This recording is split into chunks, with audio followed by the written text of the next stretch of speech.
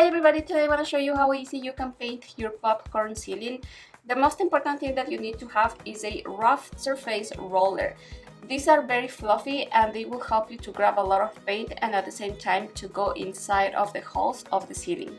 Try to make straight lines and don't worry because at the beginning or pretty much the first layer it looked uneven, but after it dried the color kind of blended together and we couldn't see any more lines. Obviously with the second coat it looks amazing, and that's why I always recommend you to do 2 coats on ceilings as well. It is a little bit tiring because you have to put a little bit of pressure and the position is not too comfortable, but try to take breaks if you need it.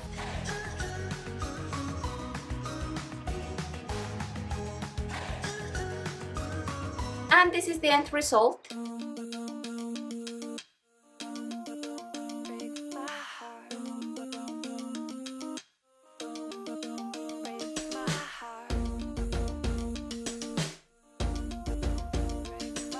This is the video for today. I hope it helps you. I know that it's very simple, there is not much to say about it, but I hope this helped you a little bit. Thank you so much for watching. Don't forget to subscribe if you want to see more of the renovations that we're doing in this house.